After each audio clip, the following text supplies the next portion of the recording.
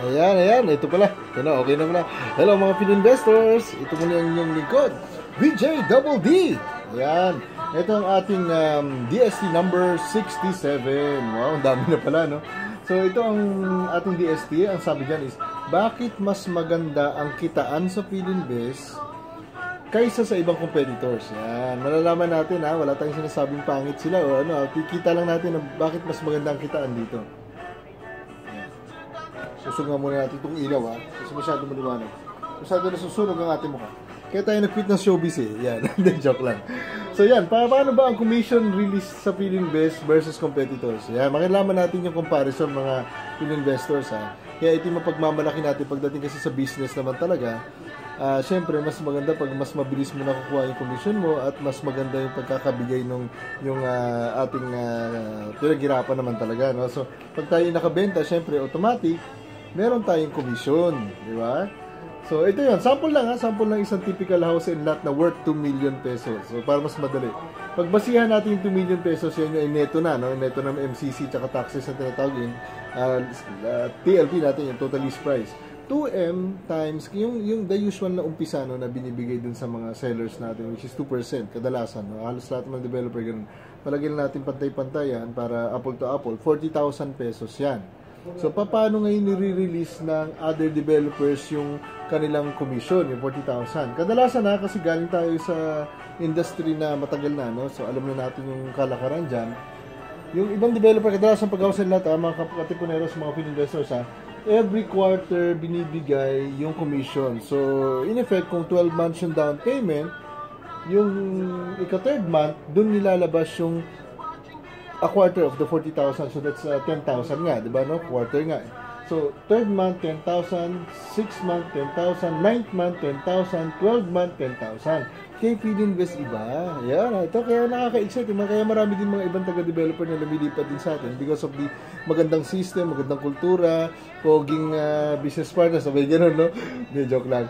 Siyempre, lamang na rin tayo din. Ayun, sa atin naman is monthly, nilalabas talaga yung commission. Ayun, no? Lumalabas every month yung commission. Basta siyempre, complete din ang documents, lahat naman gano'n.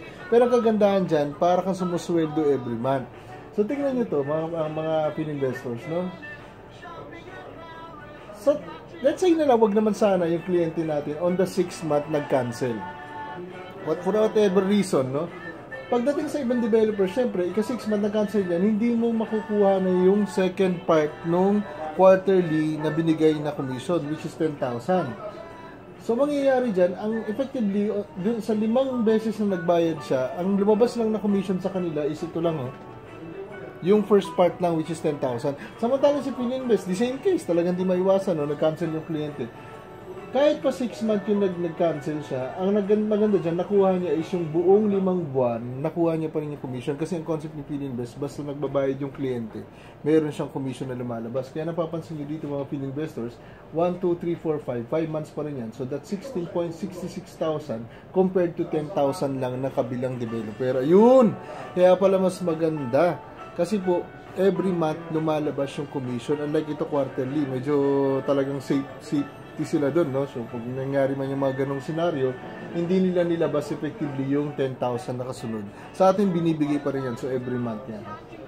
Imagine na lang kung ano, no? Imagine na lang kung talagang kinarin niya to, 10 kliyente yung na-reserve niya. So that's 20 million times 2%. That's 400,000 mga Filinvestors, no?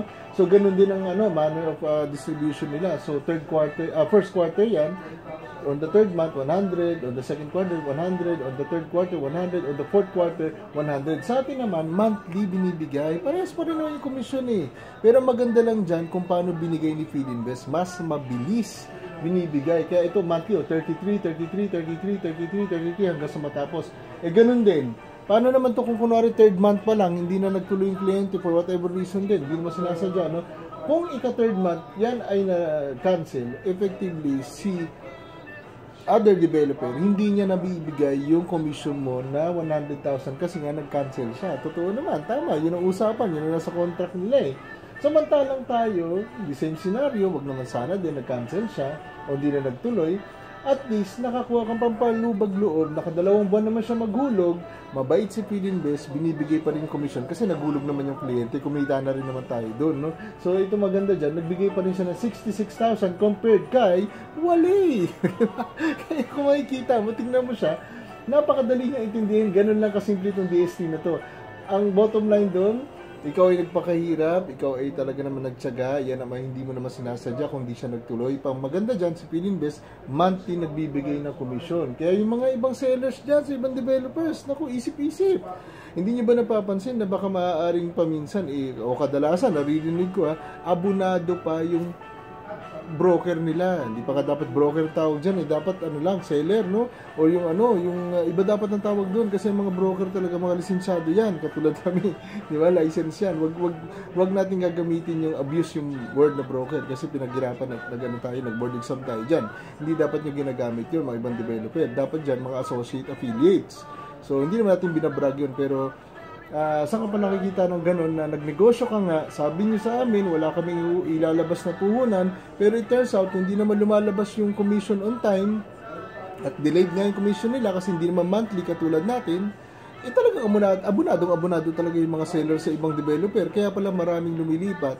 It's either sa amin lumilipat, thank you kung lilipat kayo sa amin, or sa iba, talagang napupol sila sa ibang business na hindi rin naman nila gusto pero kailangan nilang kumita. So sayang talagang effort ng mga tao. Lalo magagaling na yan, masisipag naman. Hindi naman nila kasalanan yun.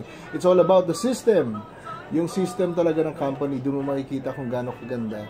We're not saying we're the best company pagdating sa developers. Hindi natin sinasabi yan. Pero we might have the best system na meron tayong kaya maraming nakakagusto sa atin. And our culture na talagang pamilya ang turingan dito sa Filinvest. So yun na po mga Filinvestors, hindi na po natin papatagalin dahil marami pa tayong mga D-system parating. Ito muli ang inyong lingkod, BJ Double D.